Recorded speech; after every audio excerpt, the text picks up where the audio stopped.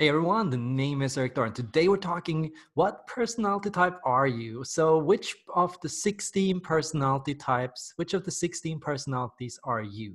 How do you know your personality type? Today we'll walk through all the basic dichotomies, the cognitive functions, and how to know your personality type.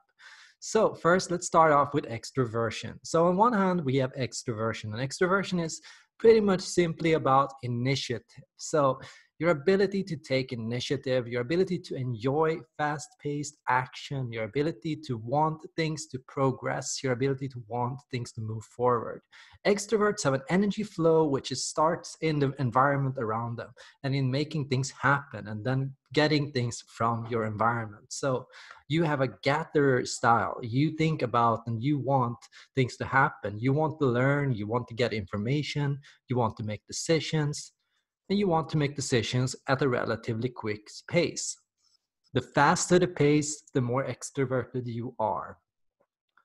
Secondly, on the other hand, we have introversion, the turtle. So introverts are most defined by their patience, their ability to take things slowly, their ability to do things methodically, their ability to think about and process and to reflect on and to form an idea and then to execute it as they want it to happen in their environment. So introverts, they start with an idea or a theory, and then they go into their environment, and then they think about how do I make it happen? And a lot of the time that takes patience, and that takes care, and that takes caution, and it requires a bit of calibration because you want things to happen exactly like you imagine it to happen. You want things to follow a certain instruction or a certain guidebook or a certain set of rules. And that is what defines an introvert. So if you are on the corner of wanting to make things happen and wanting to get things from your environment, you're an extrovert. If you want things to happen relatively fast, you're more extroverted. If you are on the corner of introversion, you want things to happen more slowly, you take things more methodically, and you proceed with more caution. So that is the fundamental dichotomy of introverts and extroverts. Secondly, are you an intuitive or are you a sensory type? So intuitives are on one end the personality type that first values ideas. Intuitives value learning, novelty, possibility, theory, abstraction. On the other corner, we have the sensory type. The sensory type values practice, rehearsal, duty, role, expectations.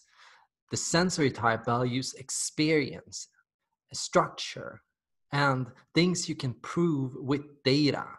So the intuitive type is most interesting in the sense that as an intuitive, you primarily want to learn new things, start new projects, think about new ideas, come up with new theories. On the sensory side, you have the experience-oriented types.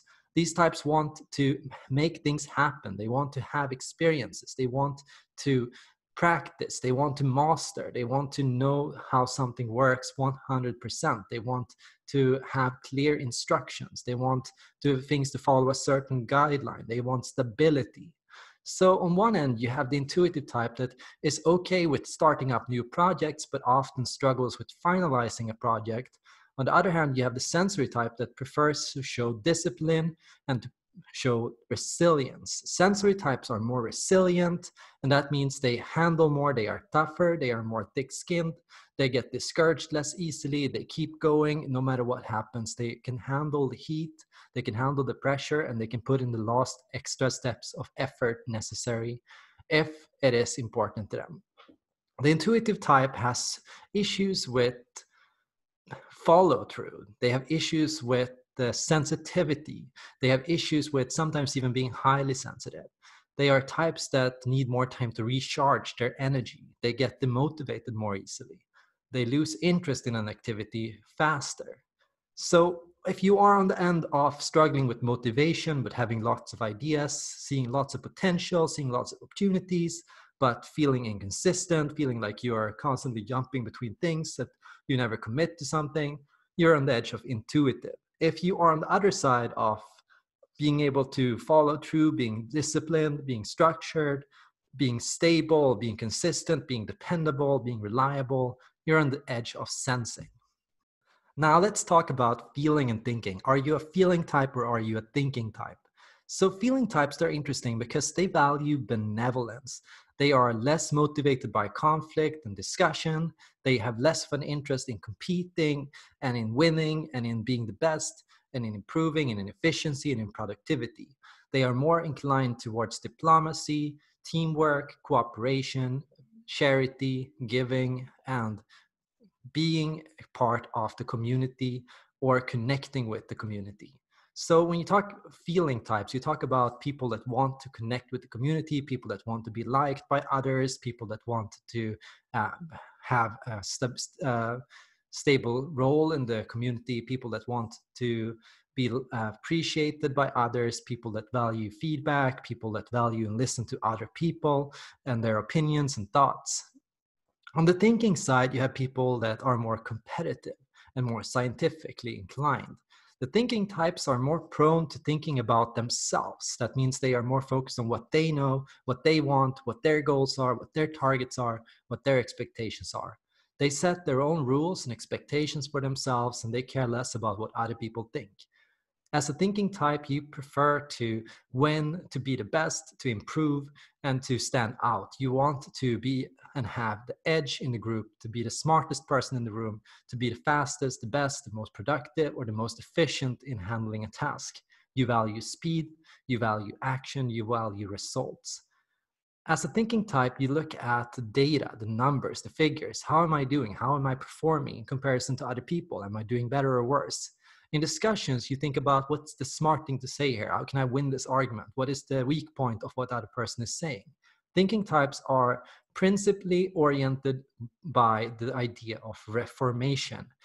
As a thinking type, you believe everything can be improved, everything can be fixed, everything can be corrected, everything is wrong and needs to be corrected by you because you see the better way to make things happen. You can see the flaws, you can see what needs to be improved, you can see what's not working. As a feeling type, you think about and you value the act of giving. As a feeling type, you want to give something to the world. You want to do something positive for others. You want to make a positive impact. You want to make people happy. You want to spread positive feelings. You want to comfort people who feel bad. You want to be a positive influence, a role model, somebody other people can listen to, somebody people can relate to, somebody people can connect to. You want to show integrity, good ethics, good morals. You want to show that you are a person who does the right thing. You want to show that you are a likable person, a good person, a person who does their best, a person who's honest, a person who's real, a person who's authentic. As a feeling type, these are the kind of things that drive you. So when you try to motivate a person, think about what really motivates them. Think about what motivates you. Are you motivated by conflict or discussion or by challenges or games or competitions? Or are you more valued or more motivated by the idea of wanting to be valued, wanting to be liked, wanting to be respected, wanting to be understood?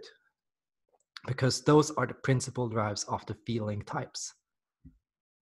Fourth, we have judging and perceiving types. So are you a judging type or are you a perceiving type?